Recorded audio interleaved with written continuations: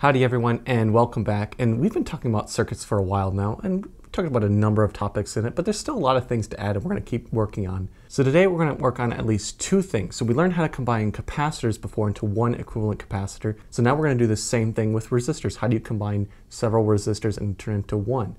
And then the other major topic we're going to talk about, really major topic for direct current circuits, is Kirchhoffs laws. Okay, so let's first talk about combining resistors and circuits. So before we talked about having series and we talked about having parallel, and it turns out the rules for combining resistors are exactly opposite of that for capacitors. So if I have a bunch of resistors in series, so they're all in one line, so the current has to go through all of them to turn into one equivalent resistor, I can just simply add them across. So it's like taking a bunch of resistors and just sort of kind of combining them end to end. So if you put a bunch of resistors in parallel, we make it so that there's a bunch of paths for the electrons to travel. It turns out then we use this one inverse rule that we learn with capacitors.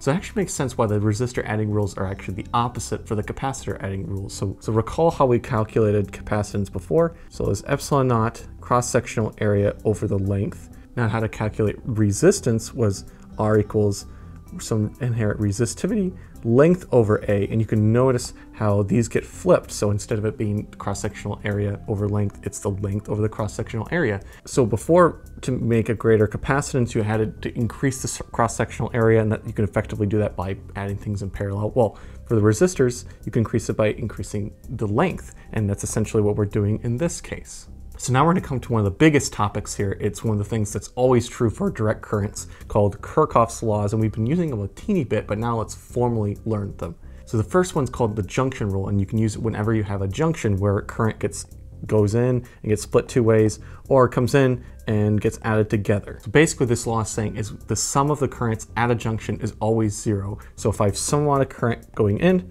the same amount of current has to be coming out, maybe just split two ways now. Or the opposite, if I have two converging currents, they have to add up to this final current. So it's just a statement of the conservation of charge. So when charge comes in, it has to come out of a junction. It doesn't disappear or get created anywhere in this. And then this next rule is also just a conservation law, but instead a conservation law of energy, not charge. So it's saying if I go in any loop in any circuit, so here's one loop, but this has to work for every single loop. If I go and add up the voltages over everything, the sum of the voltages always has to equal zero. Now there's some type of signs that we'll have to figure out. We'll do a problem and really talk about that in detail. So what I mean by a conservation law of energy is if I start at a point, I go around in a circle, I have to come at the same energy level as if I was before. Otherwise, it would actually be advantageous for any charges to go infinitely around and gain infinite energy, and we know that doesn't happen. We don't have any particles running around with infinite energy. They come to the same energy. So this is the same statement. If I go up and down a hill, but I come back to the same place that I start, I have to be at the same energy level. That's all we're saying here, but just with electrical stuff. So both of these laws end up being really incredibly helpful with problem solving. Imagine we're going to pull out this stuff all the time and do a lot of problems where this is really the only thing we can do. Okay, so let's do a resistor equivalent problem of something we've done with capacitors. Again, we're just sort of switching what we're talking about specifically.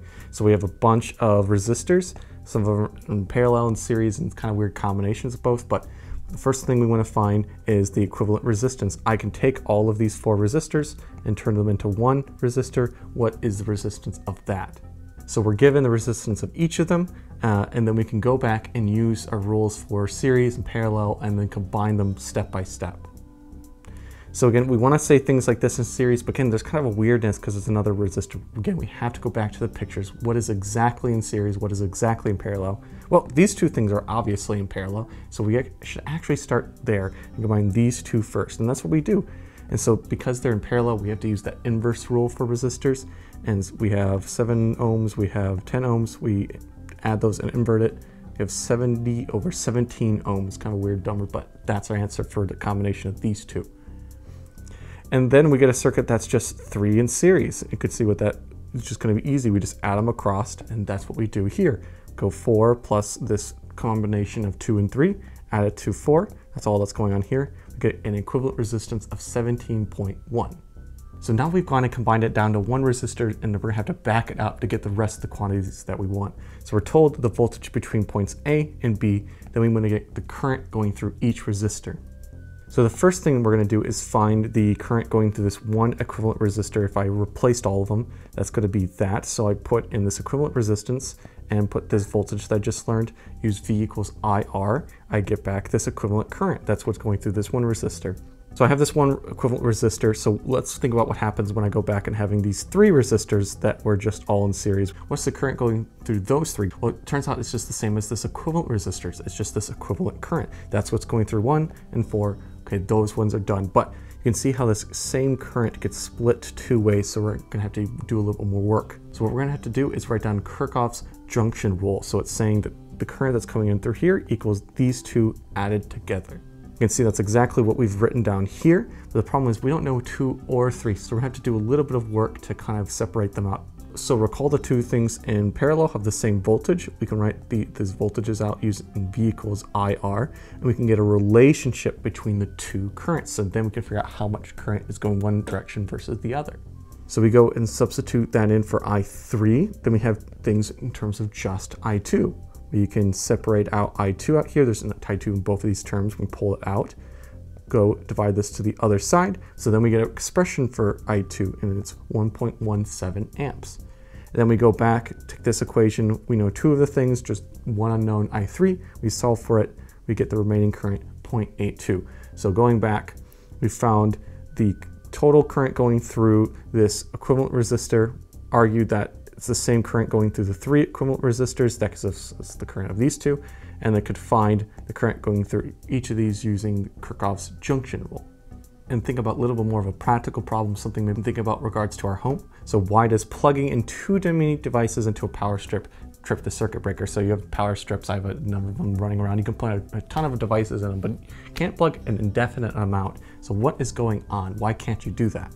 So essentially you can think about all the devices you're putting in as little resistors. Now they may be computers, but they're essentially taking energy, using it for other things.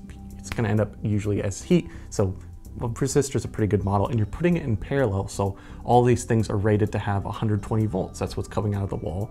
So if you want everything to have the same voltage, you put it in parallel. And so if you wanted to find the equivalent resistance of these resistors, you have to do that 1/R rule. And you'll find if you take an n number of devices with the same amount of resistances, you'll get R equals N, where again, N is the number of devices. And so the more devices you add, the lower this equivalent resistance will be.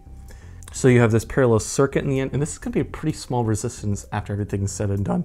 And so you have current going through this really small resistor. It's gonna keep increasing. It's gonna be a really large current eventually. And so it also turns out that wires all have these little bit of resistance in them. So you decrease the resistance, you increase the current. And so that when you have current going through these wires that have very little resistance, some bad stuff starts happening. So recall that the power going through a resistor is I squared over R. So if this thing, even though it has a really little resistance, it's not usually losing that much power in the wires, but once you get a large current, you can start really heating up all the extra wires in your home. So this is why you have a circuit breaker. So it gets to the point where if this current becomes too much to start damaging the wires in your home, it trips, and then you have to go turn it on in your basement or whatever it is. Again, it's just prevent you from destroying the inherent things in your home. So it could be annoying, but it's probably better than paying a few $100 or $1,000 for an electrician to fix all the wiring in your home. So a related question to this is imagine you have 75-watt light bulbs and they're all connected in parallel. How many do you need to actually trip a circuit breaker? So 30 amps is huge, but that's usually the limit to where everything gets turned off. So we can go back and actually work out what the resistance of these light bulbs are. So we use P equals IV and then use the version with V squared over R. We can solve for this R here. We know the voltage is, because it's connected to the wall, it turns out 120 volts through all the outlets in your house. We know the power, and so we can find that resistance of one of these light bulbs is like about 200 ohms. So we can find this equivalent resistance that this big parallel circuit has to be to trip the circuit breaker. So we know the maximum current it'll handle. We know the voltage in the wall. We can go and use V equals IR, and if this thing goes below 4 ohms, then we're gonna have a problem. Okay, then we go back, and then we learned from the last page that if you have a bunch of things in parallel, they're all the same resistance, you can eventually solve it, be R over N. So it turns out the number has to be 48 light bulbs in your house. So that doesn't seem like a lot. It seems like you have other things going on, but most of the things in your house aren't really turning on all the time. The refrigerator's not turning on all the time. You know, my computer's off right now. So you really don't have that much power going from the wall, but these are also older light bulbs. These are incandescent ones. Modern ones or LED ones are closer to something like 12 or 20 watts at max. So you could really plug in a ton of those, even in comparison. Okay, we have a scary looking problem here, and we can see, maybe this doesn't look so bad. What are you talking about? Well, the thing that's going to be confusing us and causing us a lot of grief is the fact that we have 2 batteries in here. And so we have a bunch of resistors, and maybe our first thought is, oh, we can find the equivalent resistance. But again, there's some weirdness in here. There's a battery next to resistor, and there's another battery next to resistor. We can't really use the breaking down rules. Now, sure, if there was another resistor right next to this one, you can see, oh, that's just in series, sure. So we have all this complication here. We actually have to use other methods, and those other methods in this case happen to be Kirchhoffs laws. So can we reduce down to a single resistor? No, we can't. There's too many complicated things. We can't reduce it down to the simple pictures that we have. So we still want to find the currents everywhere, so we have to use Kirchhoffs laws, potentially both of them, but we'll see. We'll start with the loop laws here. So how these problems work is that you really can draw 3 loops here. So you see you have 2, and actually you can draw this overall loop. It actually doesn't matter, but it turns out you really can only write 2 down. The other one is actually linearly dependent on the other one, so you only have 2 of them you can use. You can pick whatever ones you want. You can also need to guess the direction of the currents. So you can take a look at the picture and you can sort of guess what direction it's going to be, but if you guess wrong, that's okay. It means when you get the answer in the end, you'll just get a negative sign and you go, okay, it's actually going this way. You know, I was wrong. That's fine. But all you need to do, the main thing I want to emphasize with this kind of problem is you need to be consistent as you're going through methodically writing down the voltages and currents of everything. You just need to choose something and then go with it. So let's go over how to write down the voltages from everything in a loop. There's a few rules to keep in mind. So again, I choose a bunch of currents. I choose that the currents are this way. If I'm wrong, negative sign, that's fine.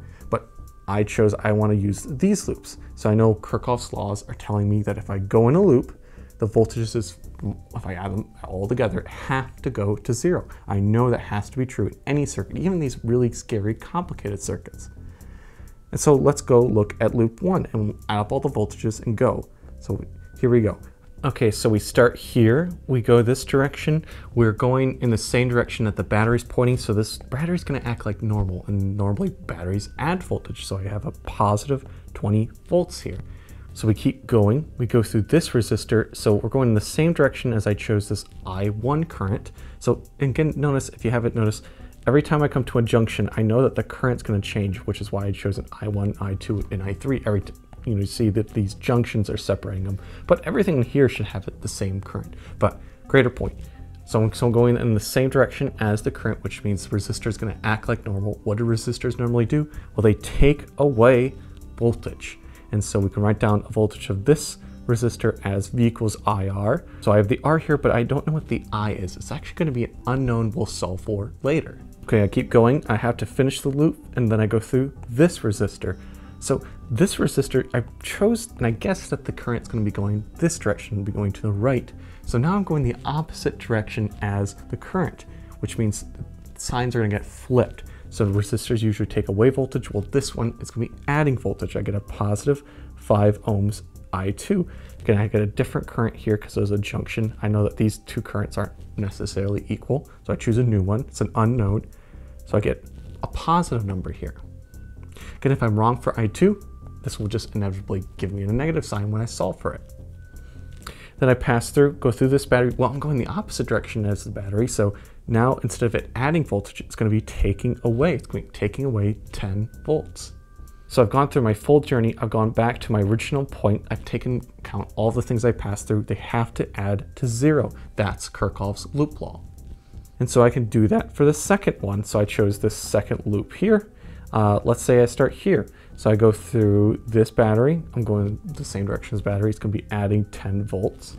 So I go through this resistor. I'm going the same direction as the current. So this is going to be acting normally. Resistors take away voltage, negative sign. Then I go through this resistor, again, going the same direction as current. So I'm going to be subtracting. Again, I have an I2 here and I have an I3 here. There's two different currents. And so then I get back to my original point, and that's it for that loop. So I have all these terms, and then we'll be able to combine them and use them together and eventually solve for all these currents. So next step I did is I reduced these down a little bit. So you notice I have 20 volts minus 10. So I just reduced that and wrote them in this way, a little bit simplified. So you may be thinking, so we have two equations, but we have three unknowns. So the unknowns are I1, I2, and then I3. So I only have two equations. I can't actually solve for everything yet. So I actually need another equation.